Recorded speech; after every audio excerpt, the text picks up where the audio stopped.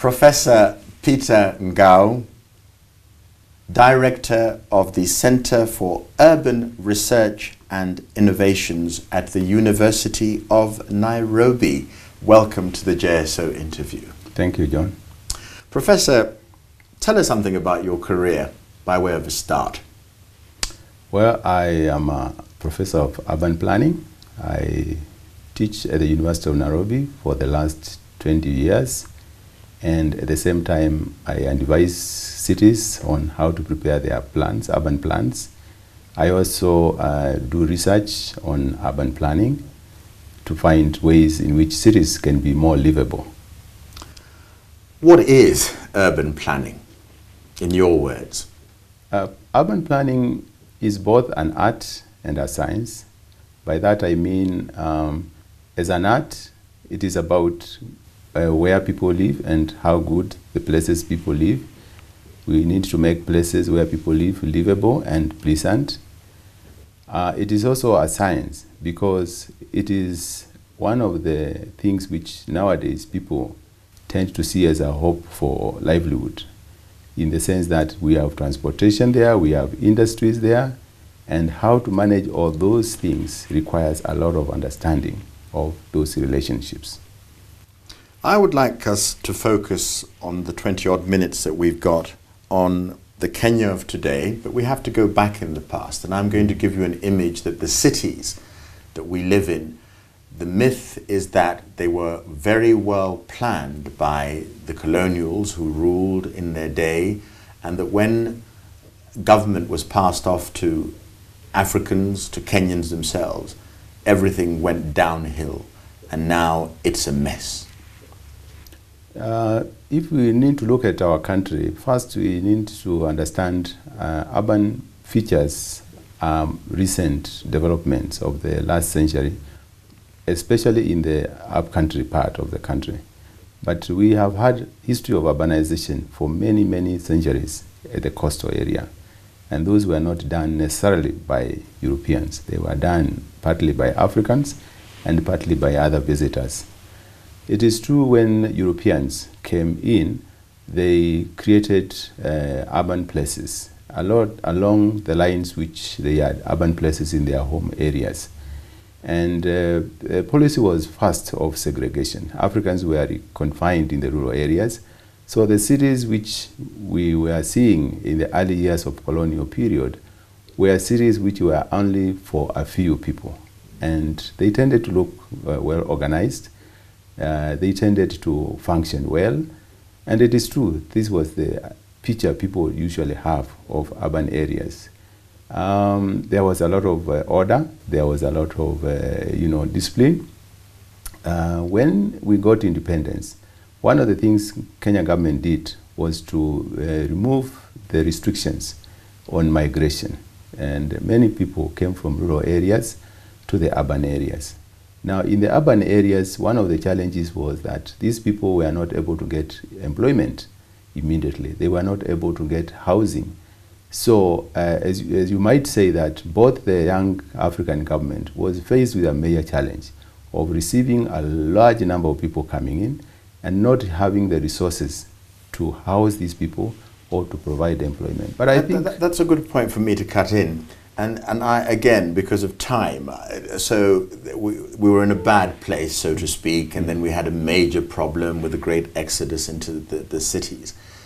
In the run-up to the elections, one of the criticisms that was made to one Raila Odinga, specifically as a politician, is that he'd been the MP for Kibra for all those years, the 20 years that you were also practicing academics, and had brought no development to Kibra. It was his fault.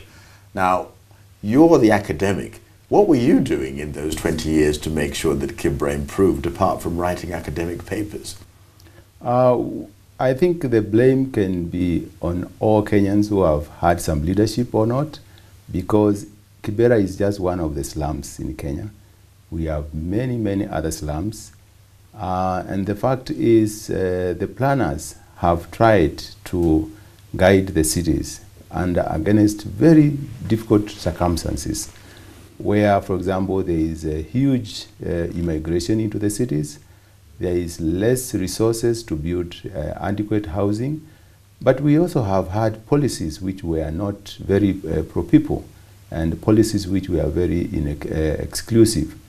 I think the blame or the cause of the current situation can be put in terms of the policies of the past, which were not inclusive. It can be put on the reality of our young country in terms of the mass immigration into the urban areas.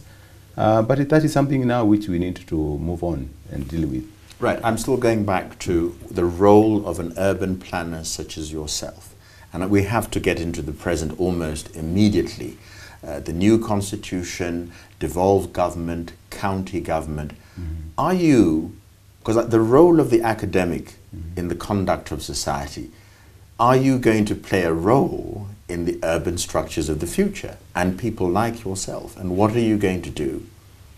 As a professor of urban planning, as a person who prepares plans, as a person who advises on urban planning, we have a major responsibility, and we know there are areas we have failed.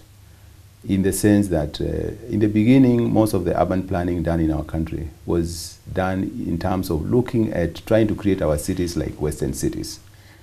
Imitation, pure imitation of the Western model. Yes, but without understanding the reality of our country, of but ourselves. Professor, that hasn't changed. All the images of the cities, the urban, the gated communities of the future, the skyscrapers, the tallest buildings in the world are going to be built in Nairobi.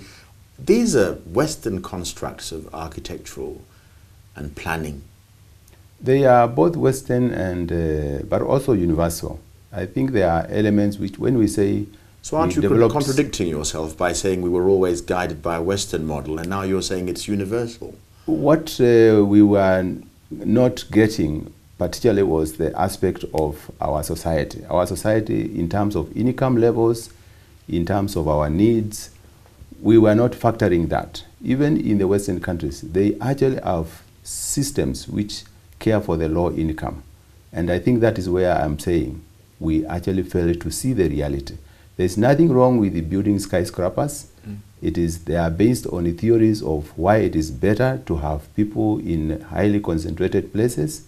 There's nothing wrong with having highways. They are based on the economies of scale. But as we do that, those highways, they need also to have places where people of low income can go to work. They need to have places where people can walk, bicycles, non-motorized. I think that is where I'm saying. And also just generally have a good time, as go to the park. Yes. The idea of a central park in New York dedicated to children playing, areas for... In the Nairobi that we have today, Professor, I think all of this is being lost. I don't think that I can see changes on the ground that suggest that this wonderful sunlit future is upon us. Let me tell you, John, we have a beautiful city. Our city, for many people who come here, they appreciate we have managed to keep some of our natural beautiful places here. We have a national park right in the middle of the city. We have good open spaces. We have parks. We have forests in our city. I think the issue is how much are we integrating our people and getting them to use these very important resources. And both this has to do with the policies we are making. Right now, Nairobi City is involved in a very major program of city beautification and trying to sell the places which people can go and rest, so that people are not just confined to their houses. They are places they can take their children. I think as I was growing up, I used to go to Nairobi Uhuru Park, and you still see a lot of people going out there.